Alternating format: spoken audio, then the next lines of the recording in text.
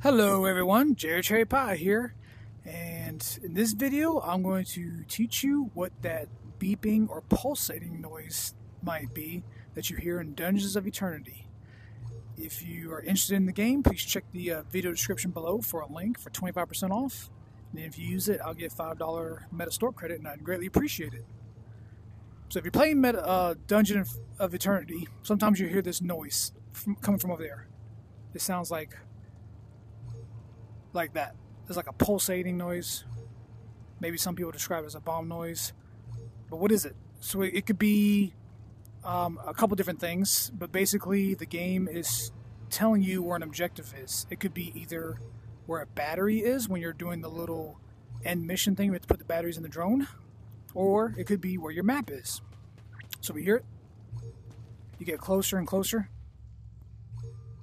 and it's louder or quieter. So you, in this case, the map's right there on the ground, and it's a little sphere. It's hard to see. It would be in random places, but when you pick it up for the first time, when you see it, there's nothing around it. When you pick it up and you drop it, it'll show a map for your entire team to see.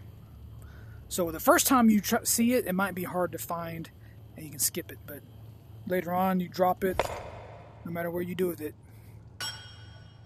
it'll always go right side up. Take that.